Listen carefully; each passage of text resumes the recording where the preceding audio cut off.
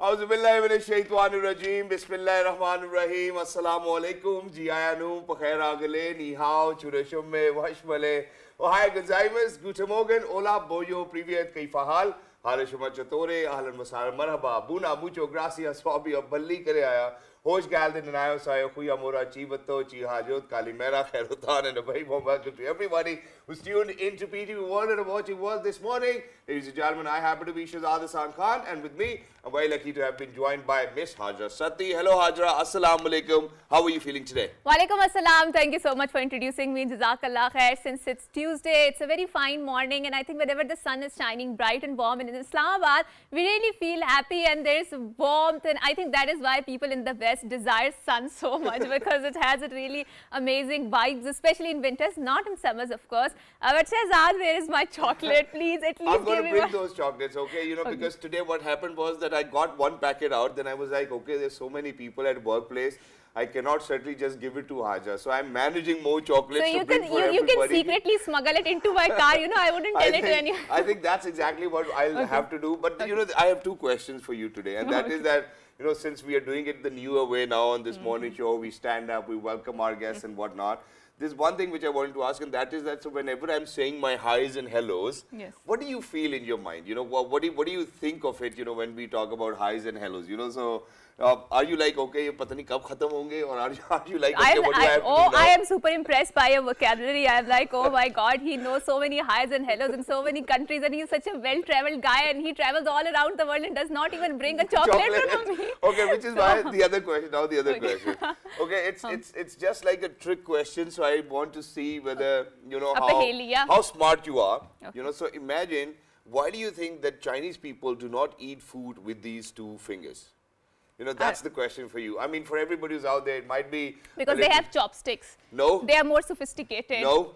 They are more intelligent. No. Okay, no. Because these two fingers belong to me. Right, I think that was a simple answer for that as well. I concede I'm not smart. Okay, that's fine. Just on a lighter note. But what are we talking about today, Haja? It's an important day for us. Yes. So we are going to talk about the COP28 conference, which is going to be held in Dubai. And it's a very important conference considering the fact that Pakistan is the country that is worst hit by the climate change. And we have been saying it again and again. And this is also our state narrative. I think last year we discussed it in detail when the COP27 conference was held in Sharm el-Sheikh, that Pakistan is the victim of something which has been the doing of the West, a more industrialized nation, which are the carbon emitters, and which has created such a situation, the environment degradation in particular, that the countries in the global south, in the third world, the countries like Pakistan, they are suffering the brunt of all of this industrialization. So this industrialization, this modernization should be more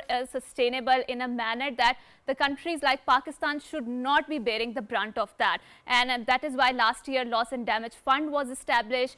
World committed $100 billion, but there's a vast difference between commitment and between making sure that we walk the talk on that fund. And it is also going to be focusing on the climate action, climate financing, because last year, Shahzad, we suffered $40 billion of losses, climate losses in particular. Exactly, and the reason being is that because Pakistan actually falls into the category of high risk towards climate change as well. So this is something that we've actually experienced over here in the country. But to kind of talk more about it, I think what we really need to do is that we really need to have experts over here who, you know, by themselves are making sure that they're going to bring about that change as much as they can. So ladies and gentlemen, first up, we're very lucky that we've actually been joined by the Chief Executive Officer of Pakistan Environment Trust, and he happens to be Mr. Talha Khan. Mr. Talha, can we please have you over here? Assalamu alaikum. Good morning. Thank you so much for joining us. Please, over here. And joining him, ladies and gentlemen, his partner obviously happens to be the Program Director at Pakistan Environment Trust. He happens to be Mr. Hassan Anwar. Hello, assalamu alaikum. Good morning. Thank you so much for joining us. Thank you. Please come over here. And meanwhile, I just want to clarify, partner at work. Yeah, partner at work. All right. Okay, I know that we're in English, but we're not in a Western country, okay? So, for everybody who's out there, for you to better understand what COP is all about, I think you really need to go ahead and take a good look at this package. Go ahead, and we will continue with the conversation. Let's do it. It's from nearly 200 countries, leaders of business and finance, and representatives of civil society will gather in Dubai from November 30th to December 12th for the COP28 climate conference with the aim of fast-tracking the transition to a clean energy future. Conference of the Parties, referring to signatories of the UN Framework Convention on Climate Change, an agreement signed by over 150 governments in 1992. COP28 is the 28th annual summit, bringing their representatives together to seek agreement on goals and strategies to address the climate crisis. Climate change refers to long-term shifts in temperatures and weather patterns. Such shifts can be natural due to changes in the sun's activity or large volcanic eruptions. But since the 1800s, human activities have been the main driver of climate change, primarily due to the burning of fossil fuels like coal, oil, and gas. Burning fossil fuels generates greenhouse gas emissions that act like a blanket wrapped around the earth, trapping the sun's heat and raising temperatures. Despite being a low-carbon emitter, Pakistan ranks high in the Global Climate Risk Index and needs climate finance to adapt and mitigate to climate emergencies, for example, floods. Pakistan had a strong representation at COP27 last year and led the developing countries bloc, rallying for the Loss and Damage Fund. In accordance with the Paris Climate Accord, Pakistan has set nationally determined contributions committing to abate overall 50% of the Pakistan's projected greenhouse gas emissions by 2030. Pakistan will showcase its climate resilient projects at the upcoming UN Climate Summit COP28 to be held in Dubai. This was stated by Secretary Climate Change Asif Haider Shah at a news conference in Islamabad. The secretary said that we will have engaging panel discussions at this event on all critical issues. He said we will also highlight our Recharge Pakistan and Living Indus initiatives. Asif Haider Shah said the world community needs to fulfill their commitments to effectively deal with the issue of climate change. Delegates from Right, and obviously energy transition and climate financing, climate action are the two of the most important agendas that are going to top the list of the countries, especially in the COP28 conference, and we are going to talk more about it because energy transition is, I think it's an elephant in the room, and we need to talk more about it, but it requires a massive change in our lifestyles, and are we ready to do that? This is the question that we would throw at our guests. So Talha, so please we'll start with you.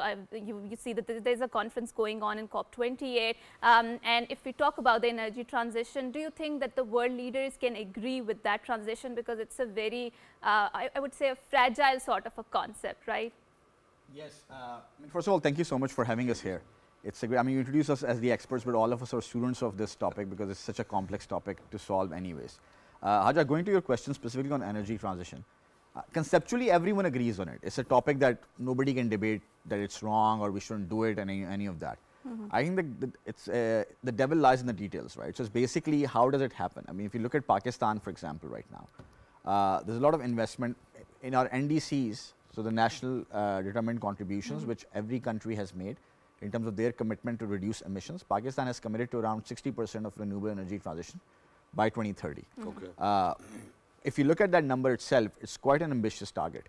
But practically, if you look at the context of Pakistan, we are, as we know, energy is a massive issue for us. We are constrained by the fossil fuel that we rely on to generate power in our sector.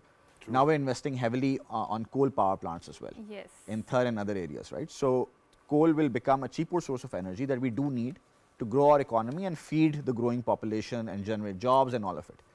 But in the broader context, we're kind of going against that energy transition that we've committed. So it's a very difficult line to tread, because on one side you do want to transition towards renewable energy, but on the practical side of it, the options you have which are cheaper are coal. Yes. And if you invest in expensive energy options, then the consumer in general will obviously have a huge hue and cry about the energy prices.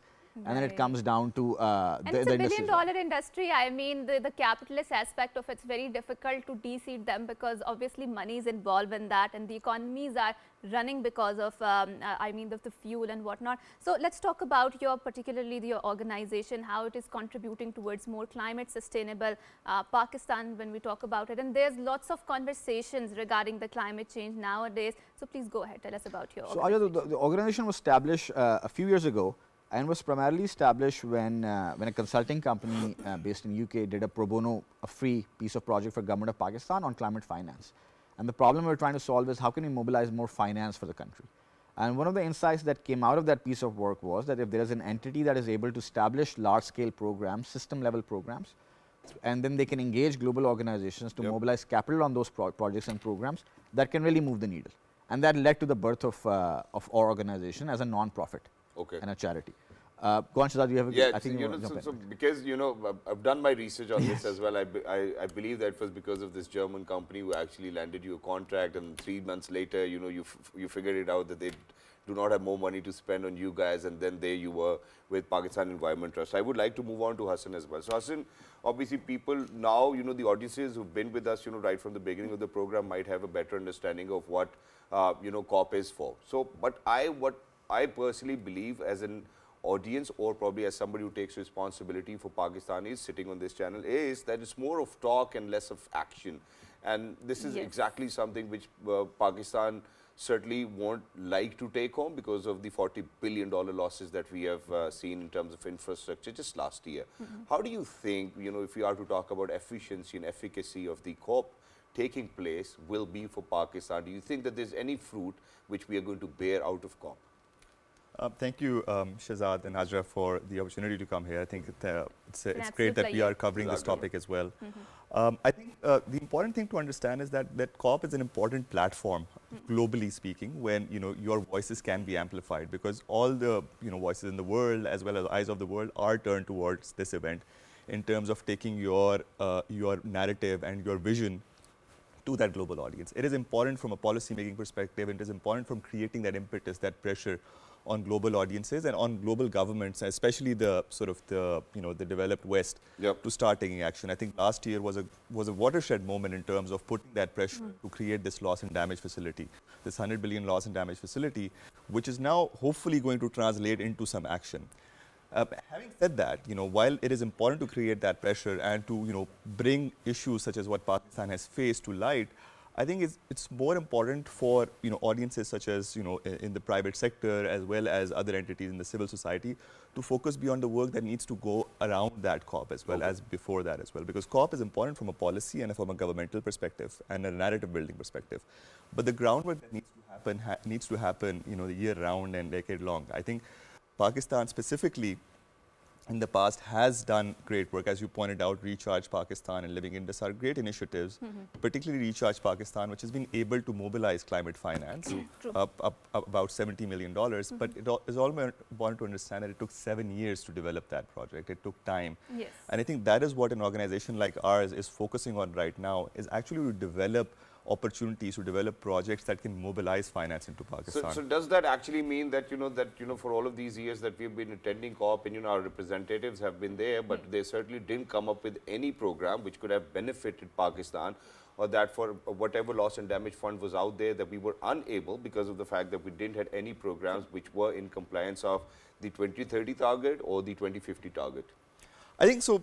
So there are two aspects to this. Like as Hajra pointed out, I think there is, globally speaking, it is great to make commitments, but it is very difficult to get actually mobilization on those commitments as well. I think the Loss and Damage Fund is not the first example of global commitments being made. We have had commitments being made at the 2015 Paris Agreement as well. Behind that, we had commitments being made in 2001 as well, where money was supposed to mobilize. So when the money is not being mobilized, it's not just about us not having those initiatives, but it's also the people, the developed West, which is had made those commitments, also mobilizing that money. Having said that, I think what we are as PET doing right now is actually, even if that money is mobilized or not, what we are doing is right now getting Pakistan ready to be able to take advantage of those opportunities, right? So right now we've built the renewable energy certificates market, which will help mobilize money for the energy transition, which you were just alluding to. Right now it's in the nascent stage, but it has those important metrics that will help mobilize. Similarly, we are talking about building, carbon offsetting projects, which is an important opportunity to mobilize money for building more nature-based solutions, to build more infrastructure on the forestry initiatives, which we've already done, but actually allow us to tap into global financing sources to be able to do that. Right. And when we talk about the climate financing and the climate action, Hassan, let's come back to, sorry, Talha, come back to you.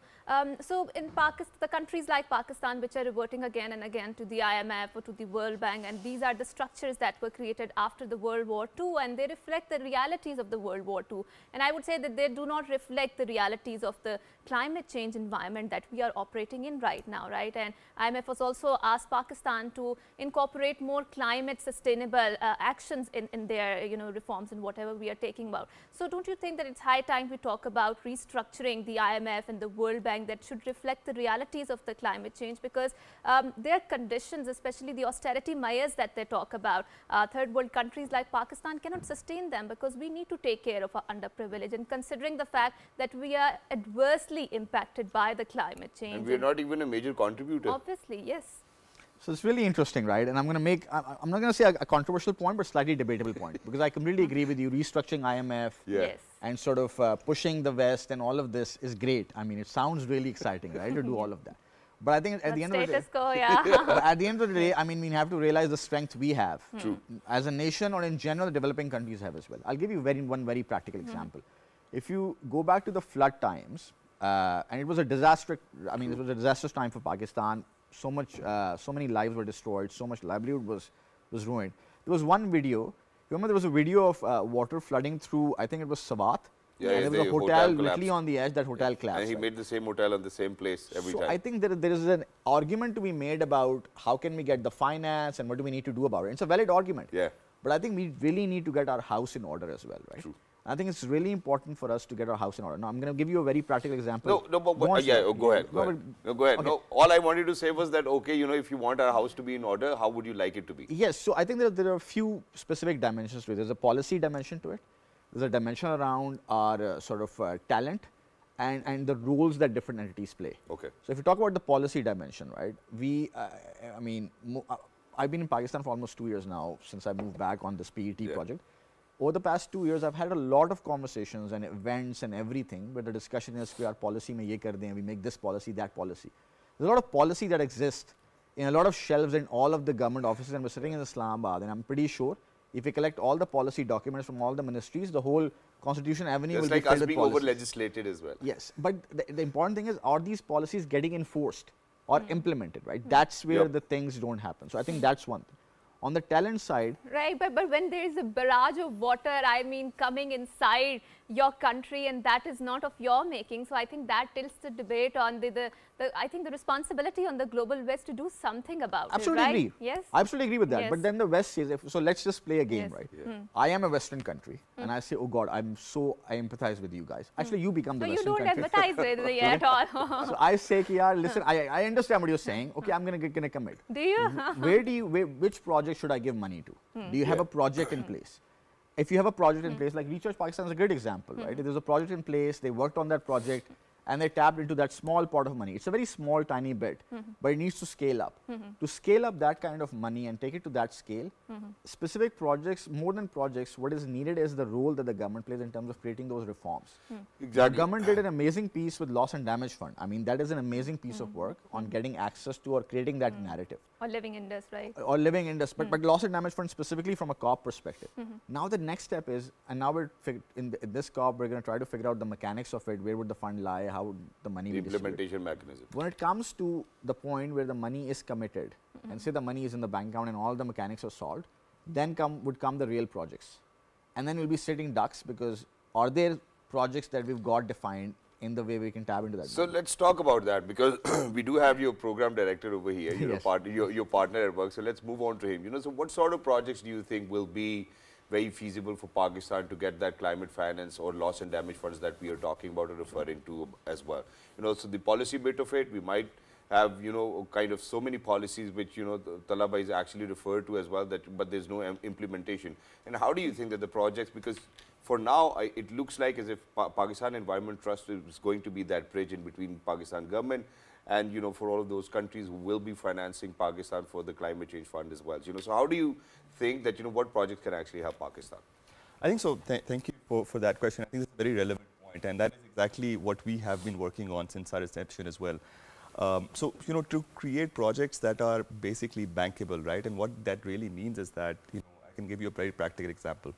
So globally, there's this mechanism called carbon markets and carbon financing, wherein money is available for countries and for projects specifically, especially in developing countries, which are reducing emissions within that context.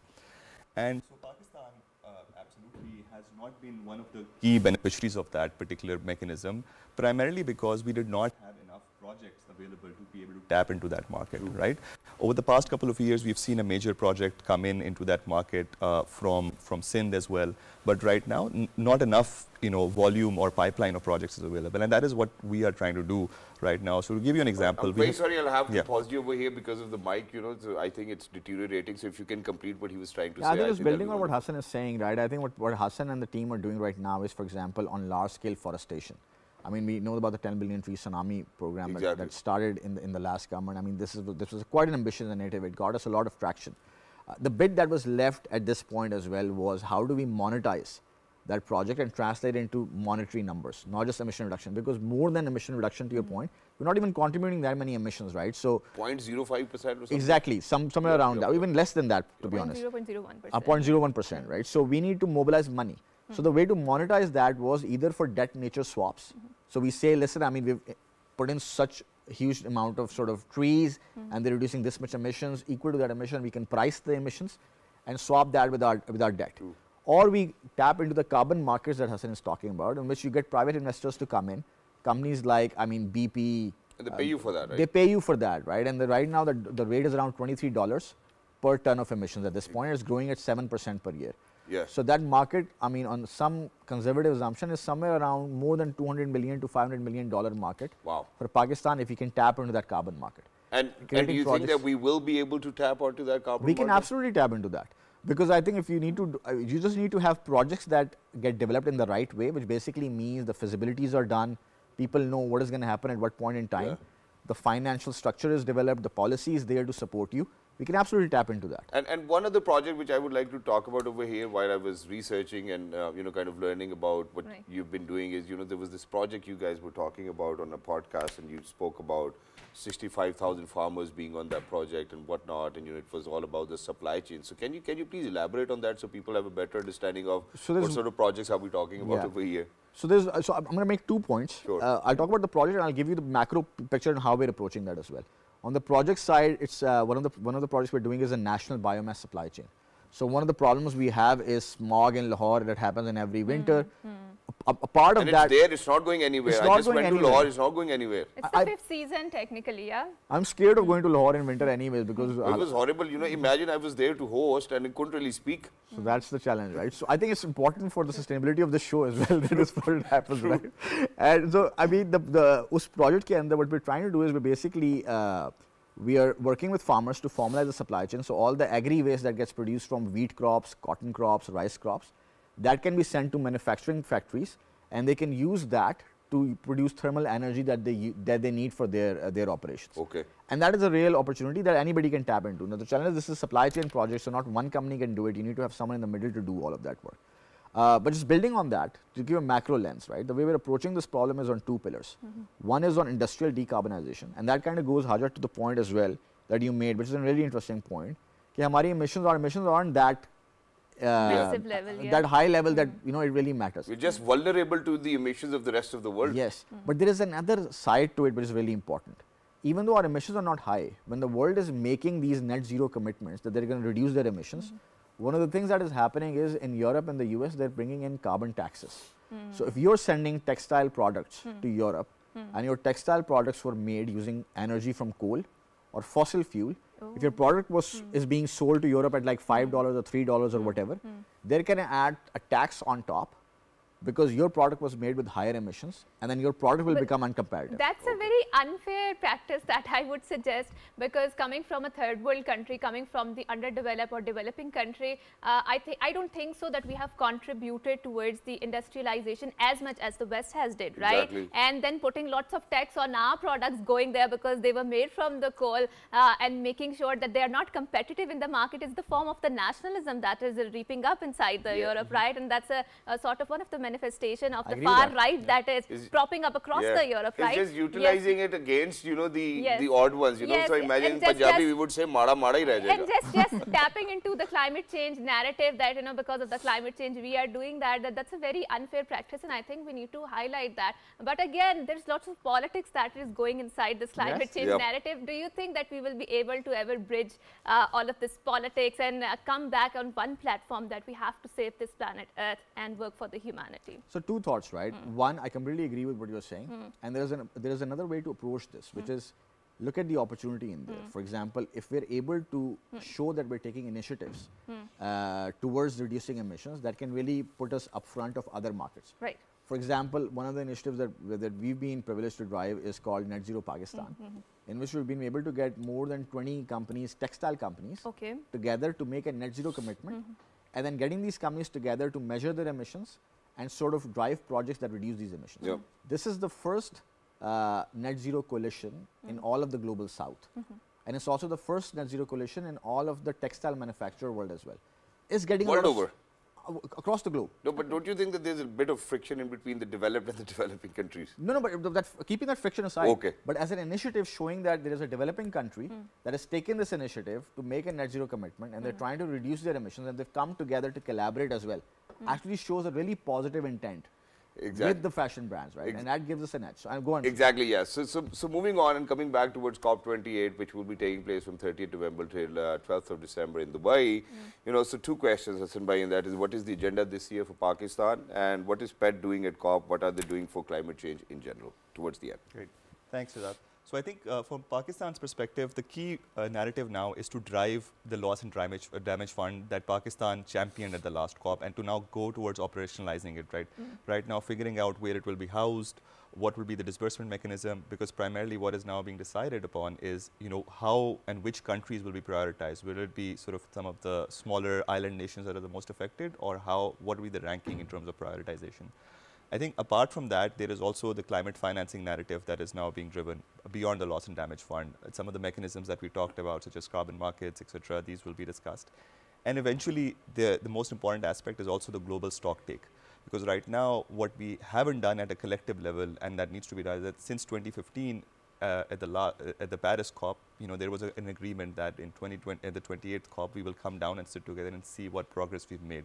Because 2030 is that timeline we decided. So now that is by 2030, they said that we have to reduce 50% of the emissions. Where are we on this? We are not anywhere in terms of making that progress. So this is why it's an important. Not just us, I think globally speaking, yeah. So it's an important sort of, you know, face the truth moment right now in 2023, when, you know, the figures will come to light and how far we have come and how far we still have to go.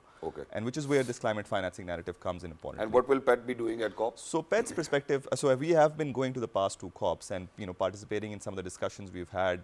Right now, our focus as an entity that is trying to drive climate finance towards bankable project opportunities, our emphasis right now is connecting with not just the policy and the governmental stakeholders, but actually with private organizations that are actively investing in climate finance projects globally. So right now, some of the projects that Tala talked about, those are what we will be taking to COP, having discussions on the side, because I think it's an important event wherein entities across the spectrum, governments, private financial institutions, NGOs, civil society activists are there. So for us, it's a very targeted opportunity to speak to some of those stakeholders that are gathered there. It's wonderful, and we would want to wish you best of luck as well, with the promise that, you know, as soon as you return from the COP28, you will again be here to let our viewers know whether what happened. Is that a promise? Inshallah. Inshallah. So thank you so much, Tala Bhai, Hassan Bhai, for being with us. Lovely to be in conversation with you. And for everybody who's out there, we're actually heading out towards a short break. But once we guys will come back, for example, unfortunately, if we are unable to mitigate, you know, for whatever is disturbing and Pakistan is more vulnerable, unfortunately, we are pushing ourselves towards a disaster. Do we really need to be prepared for a disaster? If yes, how do we prepare for a disaster or our future generations? Unfortunately, if that's what we are looking at. Right after a short break, don't go anywhere. We'll be right back.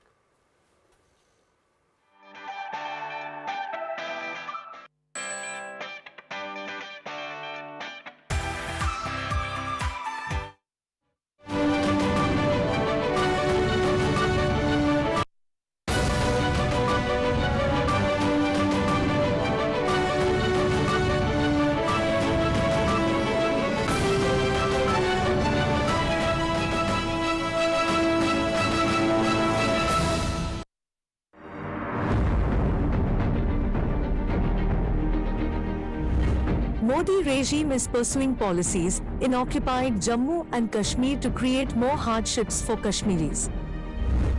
Indian authorities have deliberately created worst power crisis in occupied Jammu and Kashmir.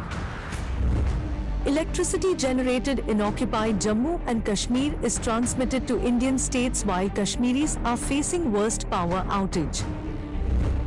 This is worst example of exploitation of natural resources of Kashmir by Modi regime. Modi regime is using these tactics to punish the Kashmiris for their demand of right to self-determination.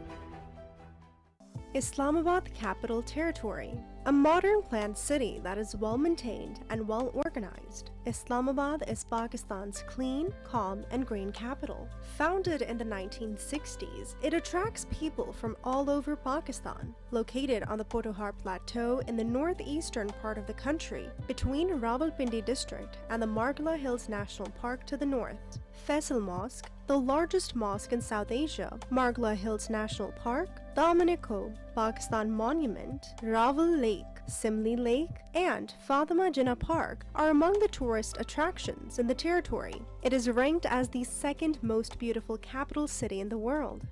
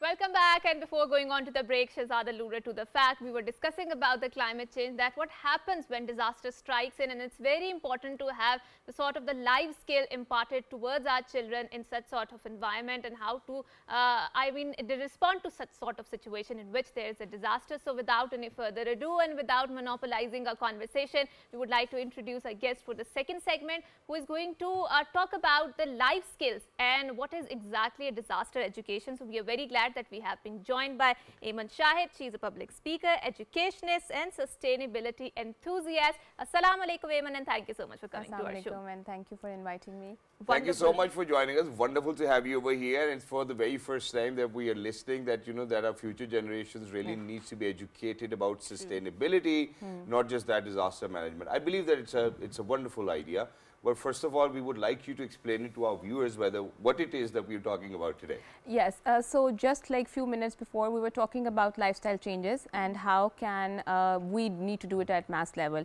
Conversation is one thing, but the implementation is one thing. So from practice, policies to practices is the transition I would rather be focusing on. Right. I would not be taking the policy part, that can the other management can take in. I would be working on the ground level, not from the top towards the bottom approach, from the bottom towards the top approach. That would be my focus. And I think for that, education is the mass section where we can work on. Okay, sure. Because that's where every policymaker grows from. So if we will start from early levels, this would be a little... and before we get started, very sorry, but since you happen to be a vice principal of a local school over here as well, why do you think there was a need for you to come up with such a program?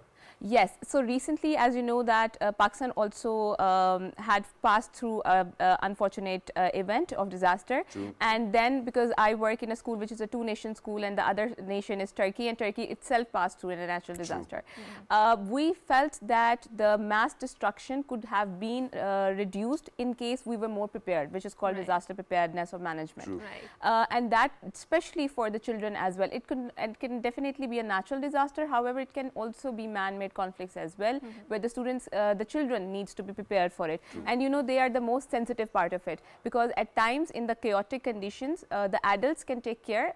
They are also in obviously chaos, but the students and the children need to be more emphasized on. They need to be more prepared. They are the least prepared in such circumstances. So let's get started with it. So how we trying to educate them, because you know, when I think about my kids, when I think about my daughters, you know, I certainly do not want to come up with a word which, you know, kind of rings a bell, you know, probably an alarm bell in my mind, you know, when I use the word disaster, right? Yes. So is it like, you know, we are more careful with our vocabulary, but we're teaching them or giving them skills to save their life by their own selves, unfortunately, if they are in a situation like that. And I think that is an essential part of the training, especially in the France and in the Western countries, because they do have the practical trainings. The alarm bells goes on and they have to evacuate the buildings, and we don't have that practice in Pakistan. So I think we can emulate that. I had it in my school though, you know, I studied at Berry College. Drills are a common practice.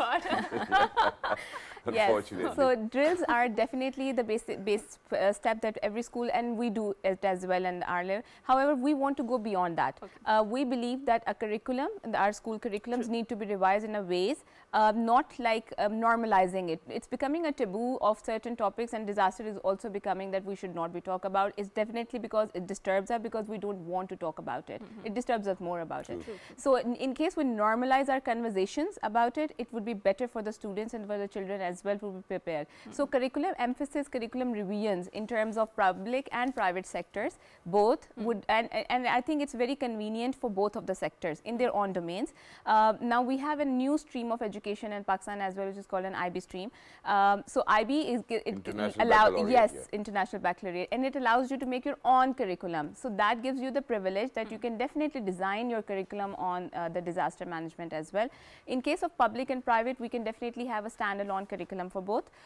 For the public, the 1 or 2 inculcation of that it can be revised, like every year they are revising the curriculum of the public schools. Well, for the kind of curriculum which is available now, you know, on sustainability and disaster management, you know, what are we trying to teach kids, you know, for whatever, because we are very unaware of, you know, such a curriculum. It's for the very first time that we are hearing about it. So why don't you, you know, take us through that? Okay, this is what we're teaching kids these days. We are definitely teaching a baseline. We're talking about plantation, about environment, about pollution, something like that, which is on a baseline. However, again, it's just a conversation and it's not the practical implementation. So why we not proportionate that this type of a curriculum, like in any subject area, this percentage of the curriculum we are talking about, our school calendars should have particular activities regardless of regarding disasters and regarding sustainability.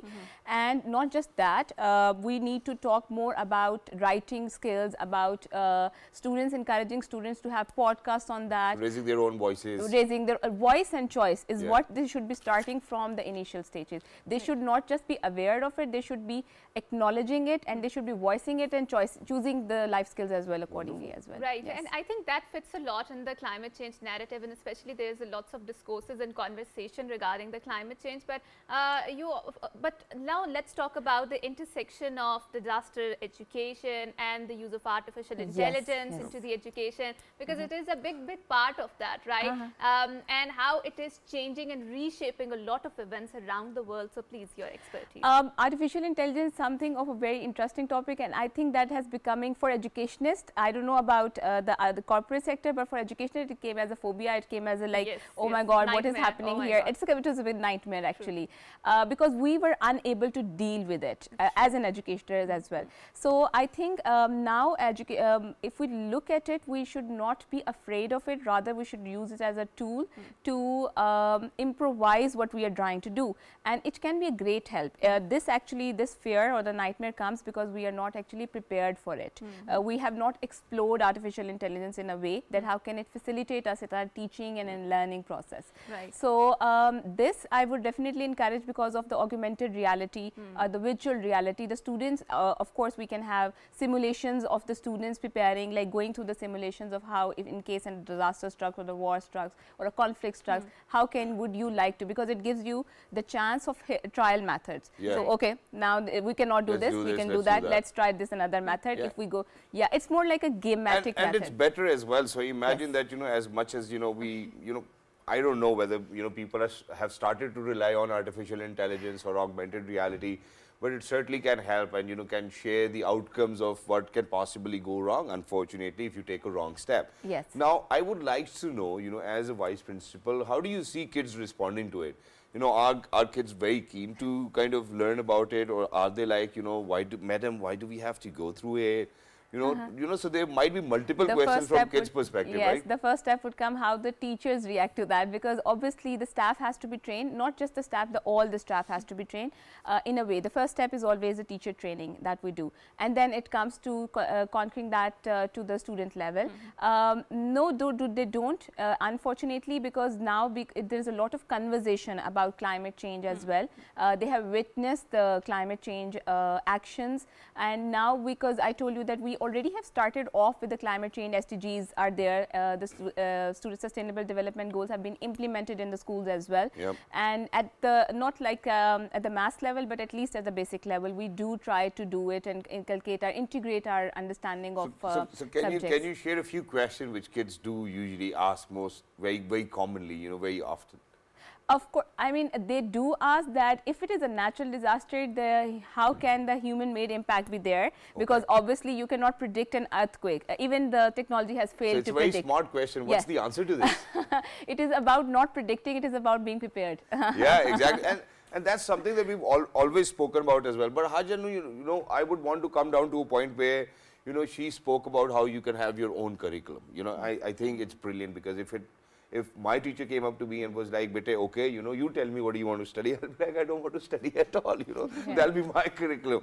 But not just that, I think that while we were growing up, we weren't given any choice, because you spoke about voice and choice. I think that's something which I would love to talk about, either it was the mother's way or the highway, or the parents' way or the highway, So they were like, "Beta, tum na batao hame, to hum tumhare ammi abbu hote hain, to hum tumhe batayenge." Because the learning styles over the years have changed. We were the auditory learners, and now the students, the children have become more of a visual learner or kinesthetic learners. They want to do things, so or they want to do it in a multi-sensory way. So that is why it is better that they start with the ownership.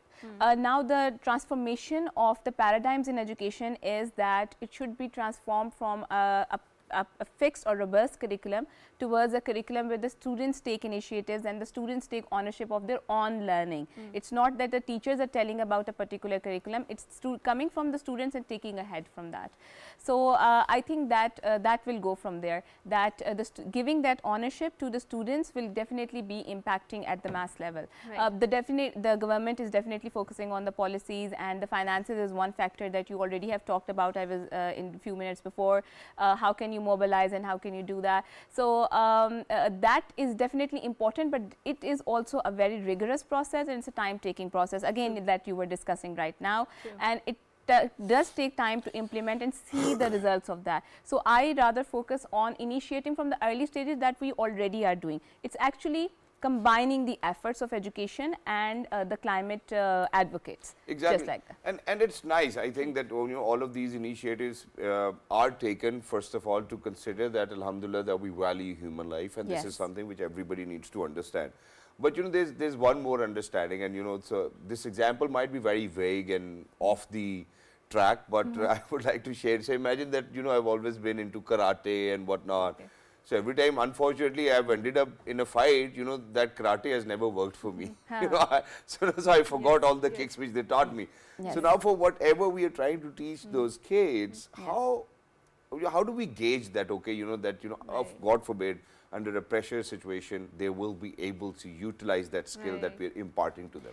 It definitely is, again, I would say that because we do it as a drill and not as a process. We do it like one-time drill that you talked about, a karate we're going to ring a bell and every student needs to come out of the class. Yes, it's a basic just like drill. that. We have been going through it as well. That's more of a fun activity for the kids, activity, right? and yes. Yeah, the class has been disrupted and then you move out and it's more of a fun. Who will go first, who will go on the last, and you know, so something like that. Yeah. So it is, again, it has to be becoming a process. As I said that now the climate advocates have done a good job in Pakistan as well, I would say that they have started talking a lot about sustainability and SDGs, and even the students know about it. If you talk about MUNs, the Model United, the debates, the students talk a lot about it now. So this was gained after an efforts of couple of years. So education is definitely not like giving you an answer after few months. It's going to give time for that. You need to go through that cycle again and again, and because it's not going to end now. The world is not, I mean, reversing the world to the level that we disturb is one thing, but preparing for worst is also another aspect. Exactly. And how do you think other schools are responding to such a program? I would definitely emphasize to this platform as well that the schools should actually need to, they are doing it. Individual level, everybody is doing it, but they need to mutualize their efforts as well. So there should be platforms as well for the staff, for the schools, where they do come. I think MUN is one of those platforms where all the schools are coming together. But at it's the proportionate level is low. So I mean, if we want to do it, if we want to have visible results, we need to speed up our efforts as well. And recently, I would say there was different international NGOs as well. They were combining different schools in Pakistan, and they were talking about life skills as well. Citizenship as well, that we don't teach to the students. Global citizenship, we don't teach to the students. Not, I mean, we do it at a particular level in the university, but not starting from the school. They don't know about the voting rights. They don't know about the hierarchy of being a responsible statesperson. Statesperson, yes. So I think these should, this life skills as well, personal safety, guardians, all these things should start from the initial year. My focus would be that. Exactly. But thank you so much, Emin, for being with us. It was lovely to be in conversation with such a visionary young person who happens to be a vice principal at a school and is thinking about the safety of the children who actually study in her school. I think it's wonderful, and for everybody who's out there, I think if you know a school owner or if you know somebody in a school, this is something which really needs to go out there. We really need that preparedness as well. So please make sure that you keep an eye out, and for each and every individual who's out there, it's your responsibility, it's my responsibility and Hajar's responsibility to make sure that we come out with processes which will help us get better every single day. Well, that's it for the show. But today, today there's something very special. That's true, and I totally echo what Shehzad said, but obviously it's very special because yesterday it was our producer's youngest daughter, Abiha Bilal's birthday. She's a very cute child. Happy birthday to you, Abiha, and may you have many more, and may you grow up to be a young, responsible citizen like we talked about. Like your mother. You like your mother, be like your mother. She's always on time, Bia. And so, Bia, happy birthday to you. May you have many more. And may you never be like your mom. Thank you, Bia. Thank you, Bia. And Bia, aapko Salgirah Mubarak. Thank you so much. And you know, it feels nice when it's kids' birthday. You know, we see them grow. They grow faster, and parents really need to make sure that, you know, whatever they plan for their kids, make sure that they ask them whether they want it or not. I think that's it. I think that nowadays they are being groomed in a very different environment. So definitely, even if they're not asking it, kids are going to reinforce what they want, right? So with that, we will wrap up our segment and bid you farewell and Allah Hafiz. And until next time, it's a goodbye and good morning.